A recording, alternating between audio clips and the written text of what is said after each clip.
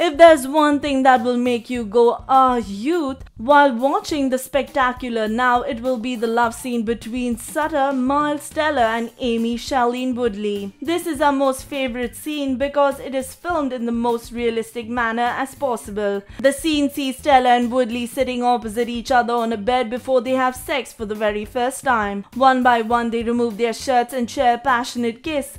It's not long before Teller is seen slipping on a condom handed to him by Woodley, and he's ready to take on her.